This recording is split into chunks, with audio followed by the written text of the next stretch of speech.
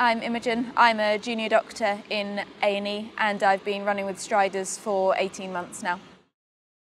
Despite an infamous tumble into the lake at Writtle College in a race a little while ago, I'd definitely say that cross country is my favourite type of running event. There's something strangely enjoyable about sprinting around outside in the mud, getting soaking wet, absolutely filthy, in shorts in the middle of winter. The support is incredible, both from Striders and from other clubs as well. And there's normally cake at the finish line, which is that extra bit of motivation too. COVID definitely did have quite a profound impact on my running.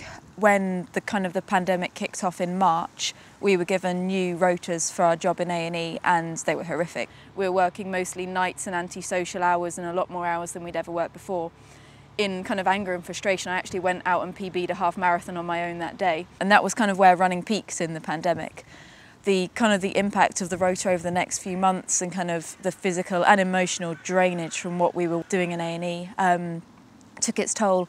It was difficult, I think, seeing other Striders and other people I knew running on Strava and seeing people going out smashing PBs daily, which was absolutely fantastic for them. But I was getting slower and 5K was becoming a slog and I just couldn't do it. I was actually quite open with the Striders ladies about how I was feeling about it and how difficult the last few months had been.